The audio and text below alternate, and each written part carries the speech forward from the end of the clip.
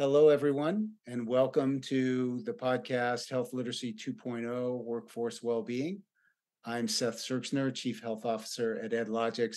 Very, very pleased today to welcome a friend and colleague, Dr. Steven Noeldner from Mercer, who I've worked with for many years, has been an industry leader, and I would like to think that I call him a friend as well. So Steven, as I'm alluding and rambling on, we've known each other now, 15, 20 years, I think.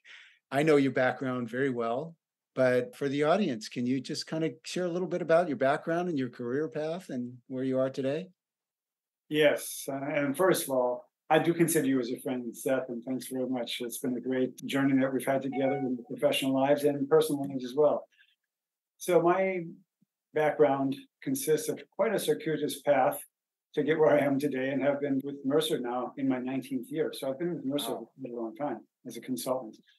But I started out in a hospital situation after I completed my education, started a hospital-based health and well-being initiative that also included a metabolic institute, cardiac and pulmonary rehab programs, outpatient physical therapy. So combined center, we even had an orthopedic research center attached with the operation. So still was very close to clinical work there. Eventually, after a few years, moved away from the hospital and started my own small consulting company, still working with hospital organizations around well-being and rehab services. And then ran into an opportunity where I eventually became the president of a provider organization that provided services to employers around health and well-being. I decided after a few years to go back into the corporate world and took over responsibility for a health and well-being initiative for a Fortune 100 company in America. And we did on-site clinics, we did traditional well-being, on-site fitness centers, and quite broad with a definition of well-being that close to what we're defining it as today, multidimensional. And after that, moved back to California. My wife looked at me one day and said, "I'm going back to California. Are you coming?" And I didn't pause for more than a second and said, "Yeah, let's go." So You were Florida based at that time? I was Florida based at that time. Yeah. And had spent 14, 15 years in Florida, but had met my wife and was married in California. So we had always intended to come back to California. And one day she was going to her domain of clients in South Florida, and I was going to have to fly to Northern Virginia. And in an airport, she said that to me. And I said, "Yeah, let's go. Let's pack it up and let's go." We did that. So moved back to California, started another small consulting company. And at one point in time, I recognized that I'm either going to have to scale to compete with the Mercers and other major consulting firms of the world or join them. And I had a good experience with a Mercer consultant in that previous corporate life and contacted someone at Mercer, and someone connected me with a guy named Dr. Seth Serxner, who interviewed me and hired me. So, I remember our breakfast meeting very well, Steven. It was a good experience for both of us. Yeah, great. 19 years, hard to believe. And I know that path has evolved a bit, but now how do you title yourself and what are you focused on? What are the big things you're working on these days? yes, our role has evolved over the course of that 19 years from being a generalist and working on almost everything that was related to health and well-being, from prevention to condition management, measurement and evaluation, vendor selection. Now that the world has become so much more complicated with multiple vendors, we often call them point solutions or targeted solutions. It's difficult to be an expert in every one of those vendors and solutions. So we've aligned ourselves in a vertical arrangement in our practice, which is called the MercerWELL practice, focused on health and well-being. And we have more narrowed views of the different vendor landscapes within different verticals. I happen to lead the well-being vertical, so I'm responsible with a team of other consultants to be aware of the vendors in that space, to develop intellectual capital for our colleagues to use with their clients, to work on strategy development, knowledge of the vendor landscape, and awareness of compliance issues and other things that are relevant to a worksite health and well-being initiative. It's so fascinating. A lot of different ways to go with this. But to start, let's talk about the vendor landscape a little bit. And, you don't necessarily have to name names, or you can if you're excited about some, but like what's hot these days? What's going on out there that is attracting your attention and clients' interest? One of the things that has been an interesting and challenging topic for many organizations historically is, do we provide incentives for participation or not? And That's still an issue. Okay. it's Yeah. still an issue, an emerging issue, I think, in the sense that some organizations that we work with are saying, are we really just giving away money for people to check the box and do something to just earn the points or the dollar amount, or do the different activities that are required to get a premium differential, for example? That's still a popular one. And as you know, when we were doing this work together a decade or more ago, there was some use of premium differential and other health plan based incentives that was a starting point. And we encourage organizations to maybe consider that initially. And whether it was a health plan based incentive or whether it was a cash equivalent incentive, in the early years, you might have something there to encourage people to try it. But we had hoped and we had encouraged organizations to think of it in the context of, eventually, over the course of hopefully not too much time, employees are going to find some value for themselves, something meaningful for themselves in the well-being experience that would allow you to gradually diminish the amount of reliance upon those external rewards. But some of the organizations are now saying, we're giving people $800 a year premium reduction if you participate in well-being. And what does participation mean? Does it mean self-reported things that I can do in the course of a half an hour of checking the box? Or is it sustained participation in things that are meaningful to me in the broad definition of well-being? And I think we see some of the vendors recognizing that in the platforms that they're building. Going back to your question about what is the vendor landscape looking like, more multidimensional view of well-being than it was more physically focused years ago. Now, the other dimensions of mental, emotional, social, financial, spiritual purpose are all being considered to different degrees, delivered upon by different vendors in different ways. And I think here's where that emergence of these point solutions that I alluded to earlier is completing the picture in some cases confounding the picture, because now there's a lot more overlap. I think that's what we're really working a lot with our clients to understand.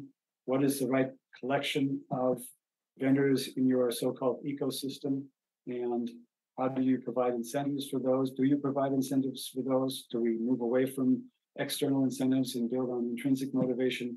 I think those are the challenges of today and tomorrow. And then, of course, the virtual workplace.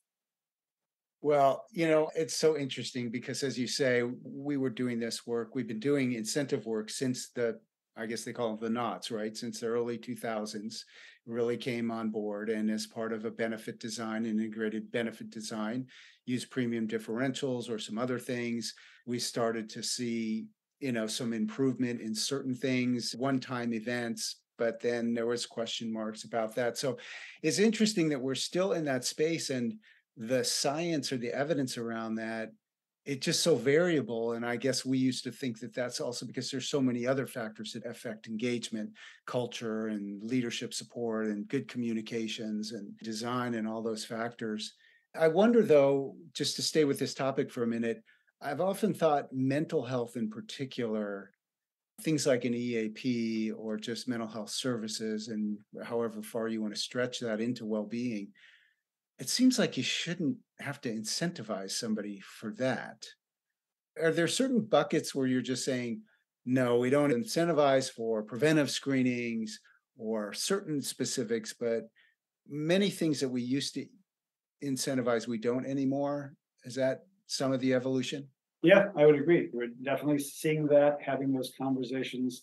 Coaching is probably an example. You can speak to both sides of that, right? Lifestyle coaching, that if someone is truly interested in helping themselves and they're ready to make a change, shouldn't providing free coaching to that individual be enough of an incentive to participate in it? People go out and hire their own life coaches directly. So if you have the opportunity to work with someone that your employer is paying for, that might be enough of an incentive right there.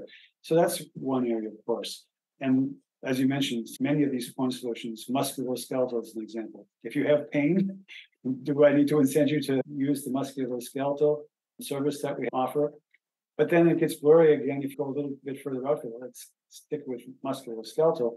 Now, if you're talking about encouraging employees and members to use expert medical opinion as a way to screen for whether or not you really do need that surgery before you go to that surgery. So Right. maybe there should be an incentive for using that, or disincentive if you don't use that. So it gets complicated once you get into the nuances of it. But generally speaking, the way you framed it, I think there are certain activities that probably don't require a financial or extrinsic motivator. It should be from within and something meaningful and valuable to the individual to motivate them. So let's talk about this other issue you raised, which is kind of I'll just call it a crowded point solution space. Again, you and we've talked about point solution fatigue, meaning, either the clients and or their employees are already overloaded, or like, can I just have something simple that's across the board? There are gaps in the system all over the place. And there are creative, innovative vendors out there that are quick to fill the gap. That's kind of the beauty of it. It's become such a complicated ecosystem. How are you advising your clients to address the barrage that I'm sure they're getting all the time? Your practice can't keep up with all the vendors that want to be vetted and included. The employees don't know all the resources available to them. What's the latest? Have you solved that yet? I think that's on the schedule for this afternoon after. Oh, good. All right. Well, you let us know. So I need a few more minutes for that. No, seriously, that is the million-dollar question, quite frankly. And I think one of the things that you mentioned really is that at the heart of that discussion and value proposition is, even if we put this all together in the most seamless way, how do we make sure that our employees and members know that it's there and that it's right for them? And how do they easily get involved with it? So as we've discussed many times, communication, promotion, seamless navigation, sometimes advocacy, which is closely aligned to navigation. Those things are really crucial to help organizations get some value from their investment. It's not just this whole lineup of X number of different point solutions and a hub vendor at the middle of that. But to give you some examples of things that we're seeing of how organizations and vendors are tackling that, there are a number of these sometimes called hub or core well-being vendor platforms that serve as the front door, if you will, to the Wellbeing initiative, and they will be able to integrate other vendor partners. Now, a number of these hub Wellbeing vendors are curating their own partnerships with different specialty point solutions and offering it through their entry point, their front portal, and they are making some of those activities on those third-party vendor platforms rewardable on their core platform. So they'll get data feeds from the different vendors for activities. For example, if we're talking about a mindfulness vendor, if someone goes through different sessions of mindfulness, they can get credit for that on the core platform in the points ecosystem or the cash incentive ecosystem, whatever the vendor has set up for that particular employer. So I think that's one way that vendors would like to help their clients, those core vendors, those hub vendors like to help make it a simpler decision for their employer clients to go through them, one source, one contract, they do the subcontracting. And we have some clients that prefer that. And then we have other clients that say, well, I still want the best in class, the best possible service in each of those different areas, and I'm willing to put in the extra effort to do that. Now, you probably have to have organizational bandwidth and resources to be able to manage multiple direct relationships and reporting and all those kinds of things. So that's probably a more sophisticated or a deeper budget kind of organization that does have the resources to do that kind of management. So somewhere in between is probably where the sweet spot is, depending on what kind of organization you are. And that's why a variety of those options are out there today. So interesting. So it makes perfect sense to me. Some front door, some best in class, somewhere in between. I'm hot on this idea of health literacy.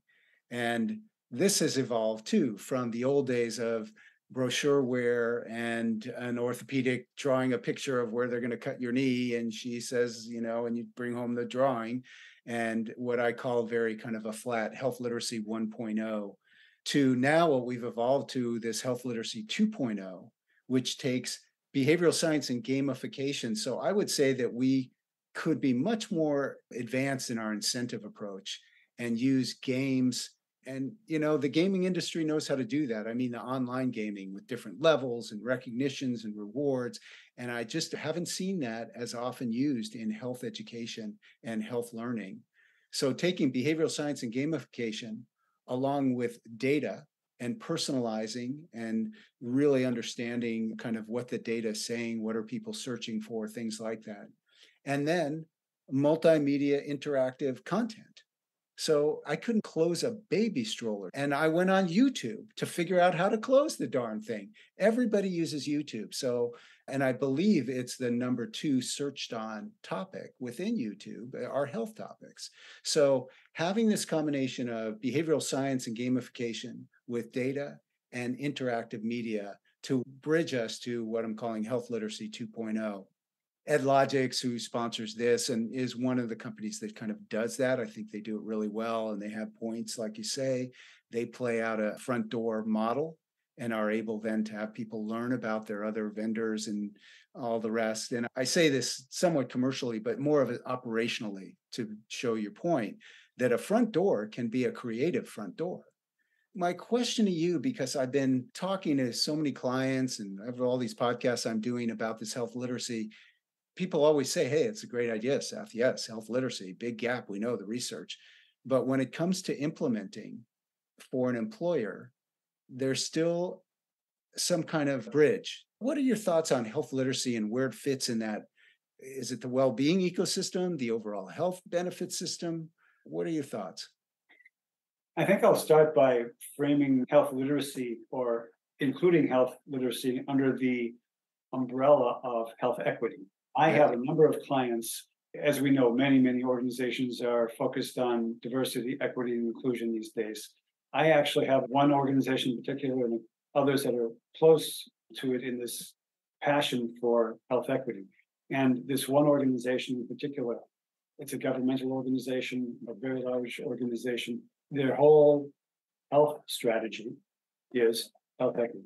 So given that they're so focused on creating equity and delivering health equity across all of their health and well-being initiatives, and in the employee experience in the workplace, outside of the workplace, because it's broadly reaching geographic entity as well, that it is very interested in finding ways to help people connect with, number one, the benefits that are already there for them, but even more so recognizing that previously marginalized populations, which are now their prioritized populations, may not have the tools to be able to understand what's available to them and how to use it.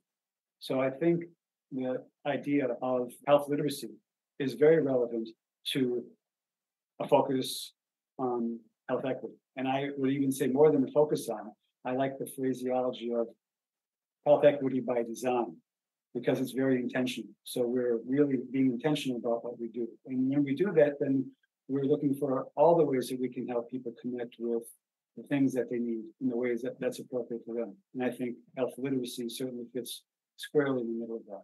It's so interesting you say that. I really appreciate it because I've written about this topic and I talk about health equity as the umbrella, and the factors under health equity are health disparities, because oftentimes people note that, people get differential services based on conscious and unconscious biases of providers. Health literacy, their ability to understand and have the skills and confidence to navigate the system. Social determinants of health, which we're all very familiar with.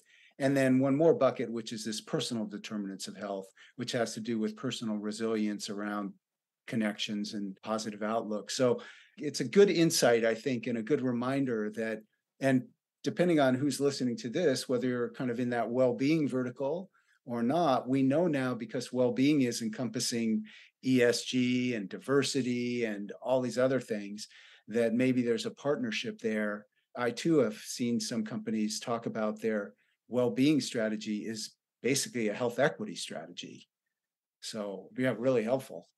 Well, Steven, thank you. There's probably a lot you could kind of give us as kind of parting words, but there's employers out there trying to figure this out. They're dealing with that complicated ecosystem you talked about. They're dealing with incentives.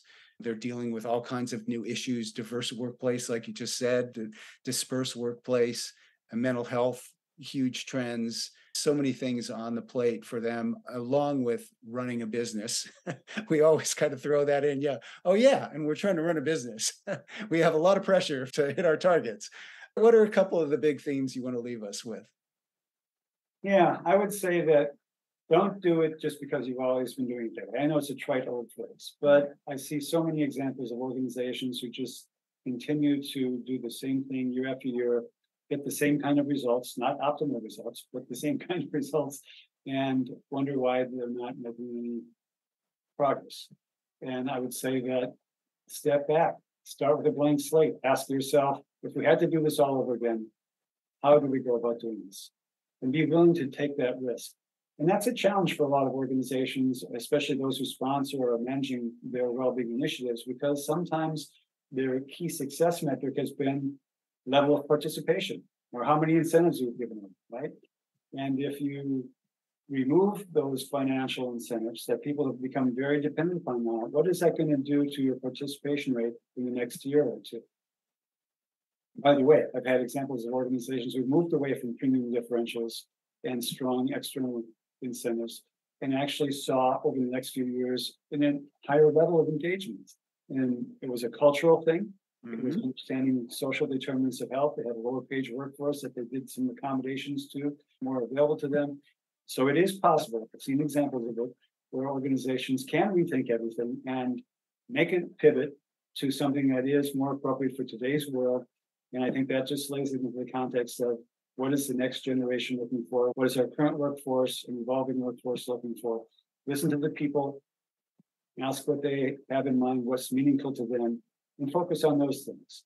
And when you start with that as your value proposition, serving people what they need, where they need it, when they need it, I think you probably have a higher likelihood of overall success. Yeah, I love that idea. I love the clean slate, both from a program perspective and a metric perspective. And it does take some courage, right? Because your numbers theoretically could change, but who knows? Maybe they actually will go the other way, as you mentioned, and really getting grounded in what matters to the people you're serving. So, Steven, thank you so much. It's always a pleasure. This has been a great excuse for us just to connect, but I really appreciate your comments and your thoughts, and have a great rest of your day. Thank you, everyone, for joining us.